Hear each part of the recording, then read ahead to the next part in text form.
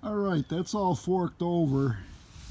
Then what I'm doing here now is kind of leveling it out and spreading it around.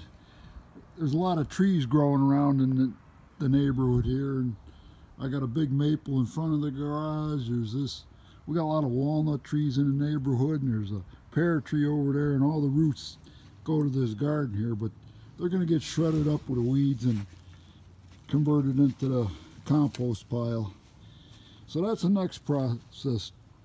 Level this out, and then over on the other side of the garage here, I got a stack of hay bales back there that I picked up when people throw them out after Halloween. Those are going to get mulched up and put on the top of this.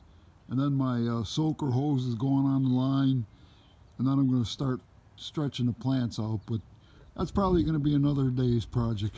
God bless the gardeners.